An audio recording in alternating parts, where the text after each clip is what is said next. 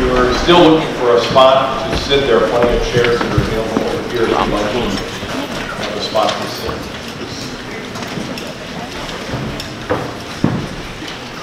To our veterans and their families and members of our community, welcome. We're glad that you could find a few minutes on this day to come join us for this event.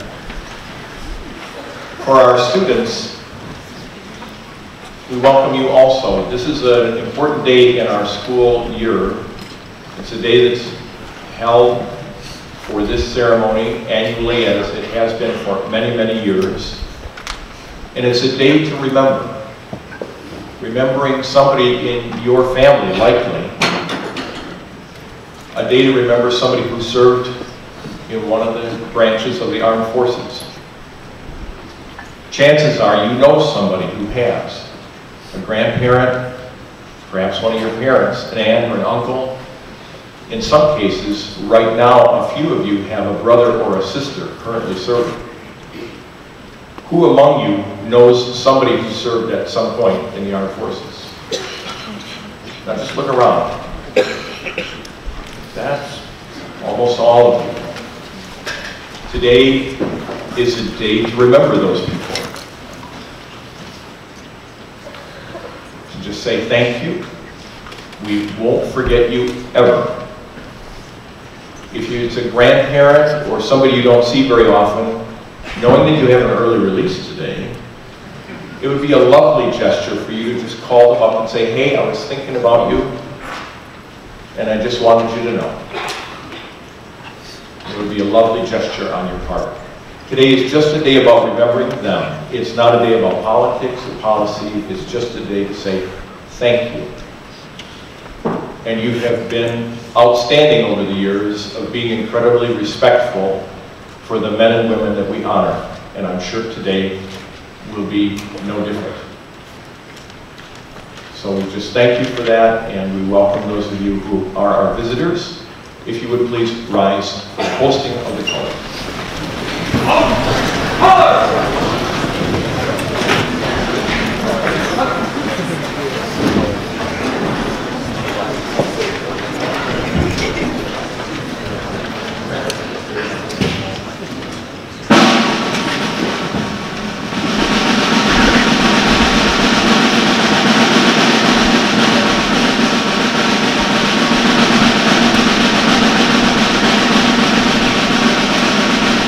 Good.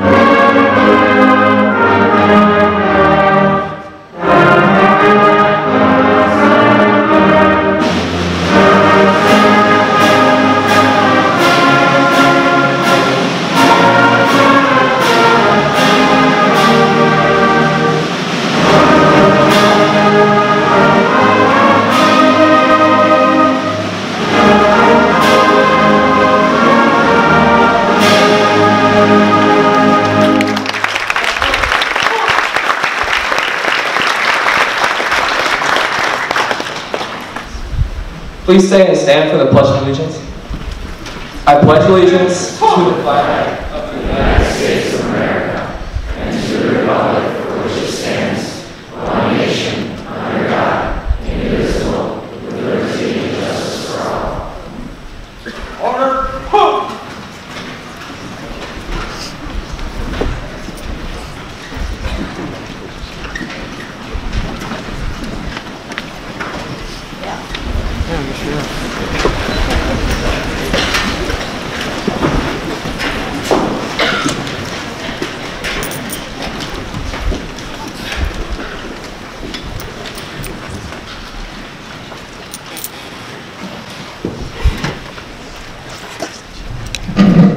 Thank you for coming to the Mount Horeb Veterans Day program.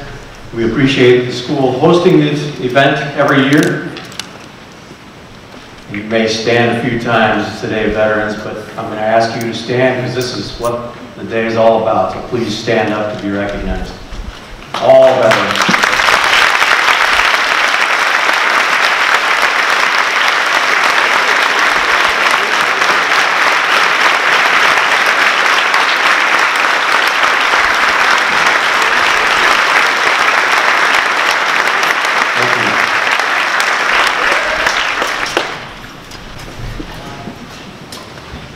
Those men and women that just stood in front of you and some beside you served World War II, Korea, Vietnam, Iraq, Afghanistan, and all in between.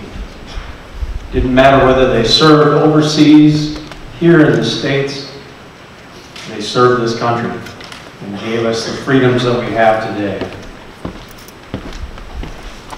If you look out at the wall of remembrance out here, you see hundreds of veterans that have served from this community. Some of those today have poppies on them, the little decal that Miss Berry put on those World War I veterans.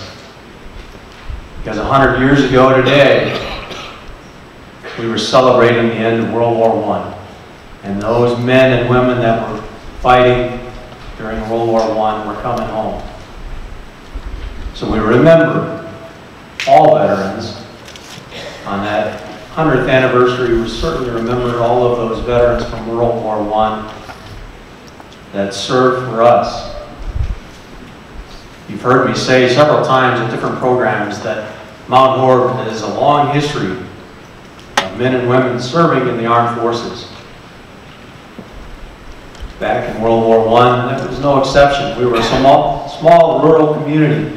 If you took all of the areas around here, if you looked at Pine Bluff, Mount Horeb, Blue Mountains, Mount Vernon, all the areas that we would consider within our school district today, we had a few thousand people, women, men, and children in this area.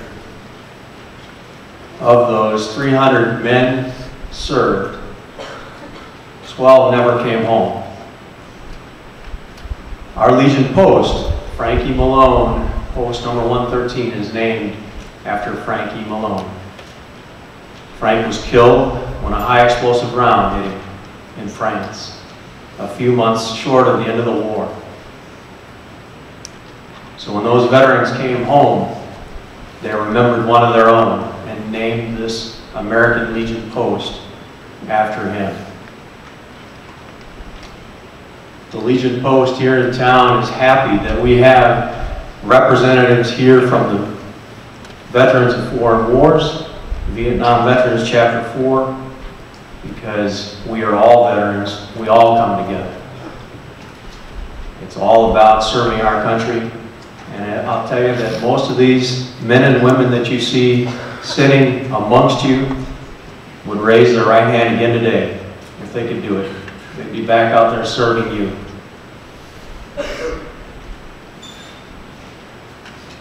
The band, the orchestra, the choir adds so much to every ceremony that we have here, and we truly appreciate that. So thank you. All of you.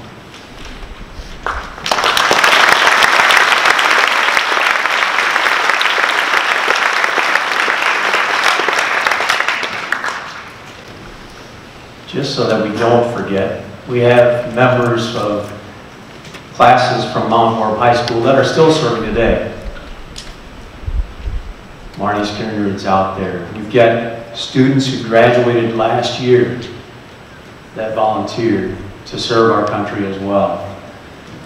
Eric Allison, Galo Schlosser, and Caleb Stapleman all joined the service after high school and are serving today. So we have veterans that are with us today, and we have service members that are still serving. We appreciate everyone's service. I appreciate the fact that you're here to say thank you to veterans for their service.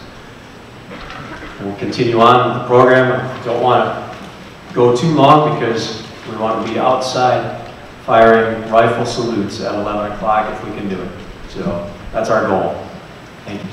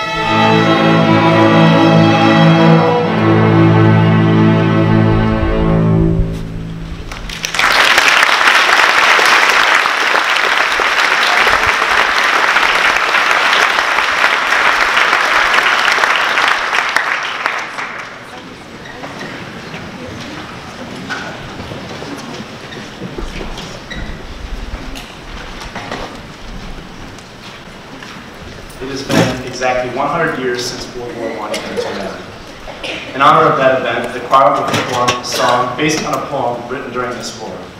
The lyrics to our song, In Flanders Field, were written by Major John McCrae, a surgeon and commander in this area of Belgium, which was the scene of some of the biggest battles in World War I. In his poem, Dr. McCrae captures the courage, valor, and stark reality of war.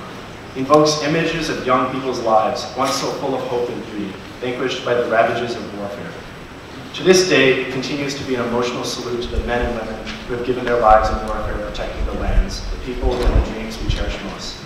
We hope that the musical setting of these immortal words will move you to remember and be grateful.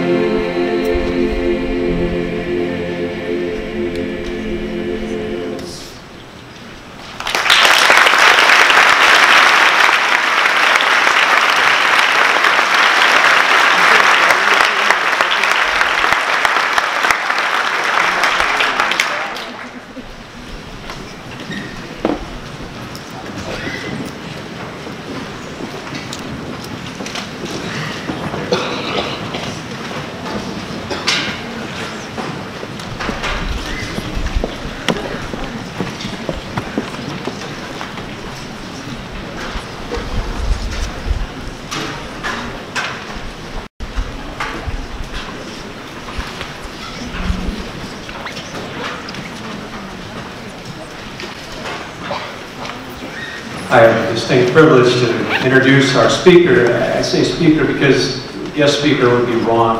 Don has been in this community for more than 40 years. He's a commander in the Veterans of Foreign Wars, a member, an active member of the Vietnam Veterans Chapter 4, and an active member of the American Legion. There's nobody out there that cares more about making sure that we honor veterans than Don. And so I couldn't think of anyone better than to have Don come and talk to you on this Veterans Day. Don Hartman.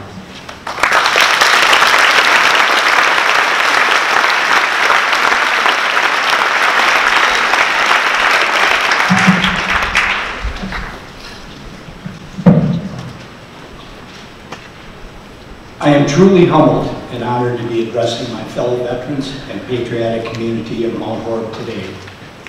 We the people are here to observe Veterans Day. Exactly 100 years ago, Yesterday, at the 11th hour of the 11th day of the 11th month of 1918, World War I ended. Originally called Armistice Day, it commemorated the end of the Great War, World War I. At the time, President Woodrow Wilson was quoted as saying it was the war to end all wars. But that was not the case, as 2 decades later, the United States would become involved in World War II. 4.5 decades after it was named Armistice Day, in a proclamation signed on October 8, 1954, by Dwight Eisenhower, the 11th hour of the 11th day of the 11th month was officially changed to Veterans Day. This officially restored the observance of Veterans Day to November 11th.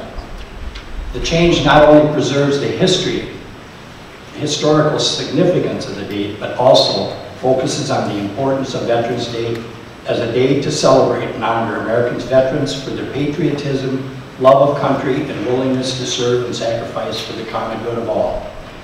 The American doughboys of World War I engaged in a different kind of war than those fought in the past. They fought in trenches in a war that included naval, air, ground, and ground battles. They not only were dodging bullets, bombs, and artillery, but also were subjected to poison gases. Trench warfare was an extremely grueling form of warfare in which each side constructed elaborate trenches and dugout systems opposing each other along a front. The area between the opposing sides was known as no man's land. In a brief moment of sanity during World War I, on Christmas Day in 1914, Allied soldiers and troops of the Axis Army stopped shooting and started to sing Christmas carols and play football together in no man's land. Following that brief holiday truce, they returned to their trenches and resumed fighting. As I researched facts of World War I found an interesting statistics that may surprise most military veterans. The question is, in which battle of any of our nation's wars did we suffer the highest number of Americans killed in action? The answer is the Battle of the Argonne Forest. It was the last major battle of World War I. The 47 days of the battle resulted in the deaths of 26,277 Americans, the highest of any battle Americans fought in our history. In addition, 95,786 were wounded in action. And those two numbers rank the Battle of the Argonne Forest as the deadliest battle in American history. World War I started in 1914 and officially ended at the 11th hour on the 11th day of the 11th month of 1918. 116,516 Americans died in World War I and 204,000 were wounded. Today we especially honor those brave men and women who stepped forward and served our country in World War I. Veterans Day is special to all veterans. It is the day our nation remembers all veterans, not just from World War I to the present, but all the way back to the American Revolution in 1776. For veterans today, here today, our legacy will not only be measured by what we've done in the past, but also what we do in the future. This is an especially poignant day for the Mount Horeb area as veterans in the village of Mount Horeb are in the process of building and establishing a Veterans Memorial in our community. The Mount Horeb Veterans Memorial Park will be a tribute to all veterans and veterans' families. It will be a sacred place that will create a dignified serenity where all veterans may gather, meditate, reminisce, and heal. Families can gather and remember today's veterans and also the men and women who have passed, forever honoring their service and sacrifice. It is important to note that the unique design of the memorial was a vision created by veterans. Each component has a powerful symbolism that will stir the emotion of those who experience it. The stunningly beautiful white granite Freedom Tower perched on top of a black granite Pentagon base will be surrounded by paver bricks with the names of several hundred military veterans. The 5 flags of the military service will surround the centerpiece area and will be the heart and soul of the memorial. The outside of the 5 points of the Pentagon footprint will be anchored by various components honoring veterans organizations, POW, KIA, MIAs, Purple Heart recipients, and the most prominent spot, flag of the United States of America. Each component will create a different response and emotion from all who visit the site. The challenge we face in gathering all the names of the men and women who have served today are not forgotten.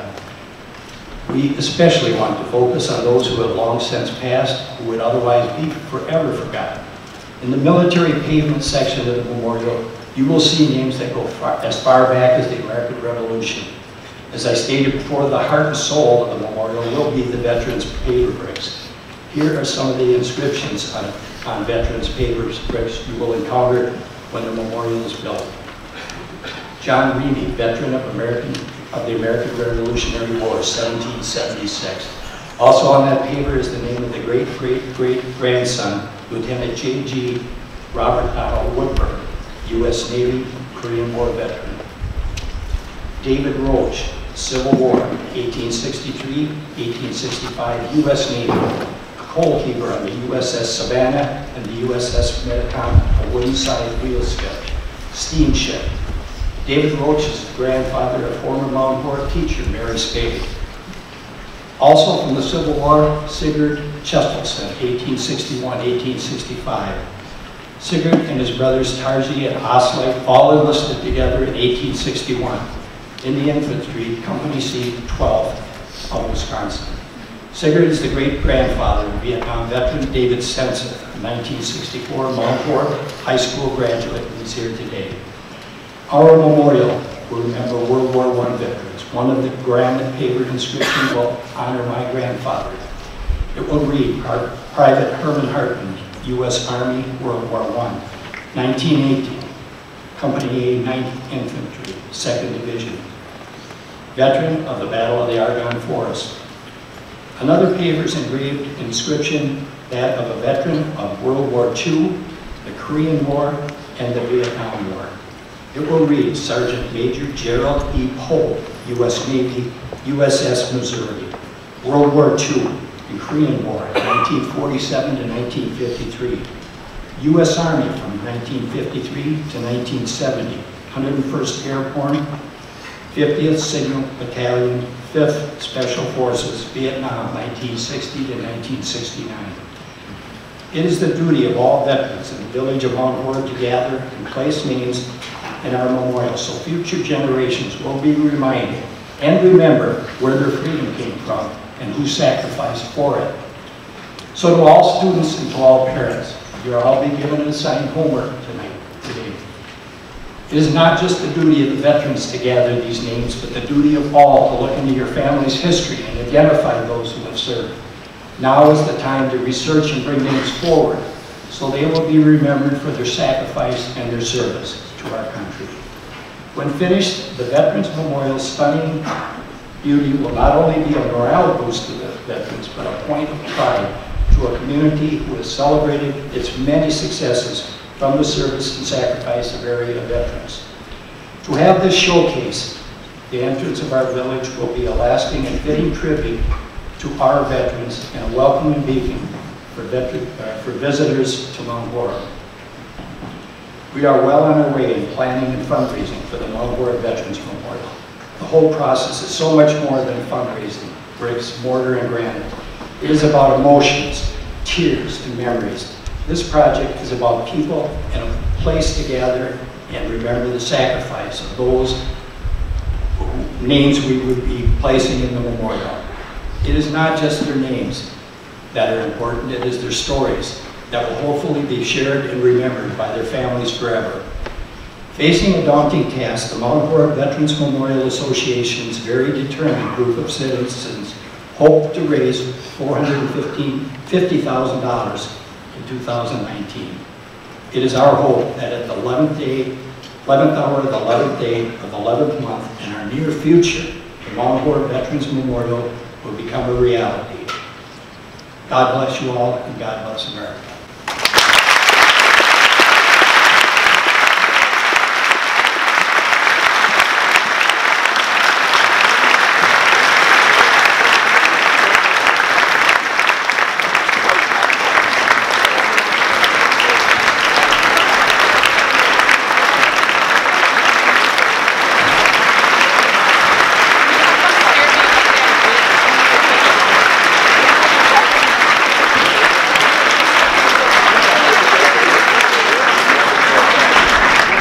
As we conclude our program, we're going to play the Armed Forces Service Song, and I'm sure our veterans will stand when their moment comes. But this is also a day of remembering. So for all of you, when I asked earlier, if you knew of someone in your family who had served, your way of honoring them today would be that you would stand when that song was played and remember them. And for those of you who suddenly are thinking, I'm not sure which one they were in, when you make that phone call later today, you could ask.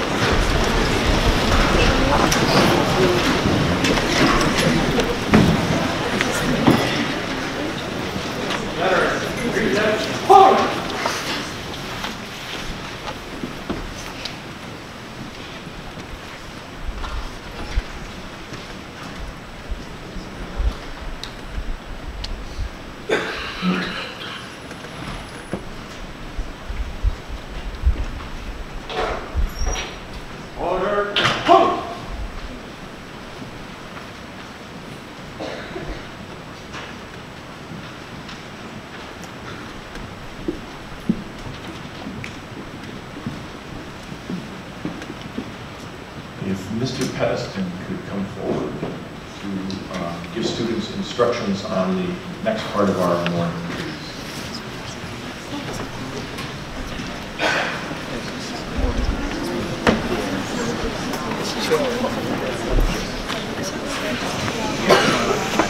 Caitlin, so who's on the one gas vent? She asked me about it. I don't know who. She said, oh yeah, I hear Logan's going homeschool. I just don't think it's that big of a deal. Outside for a gun salute. You are welcome to go outside if you choose. Otherwise, you need to go on with your day in the school building. Thank you for your respect. What about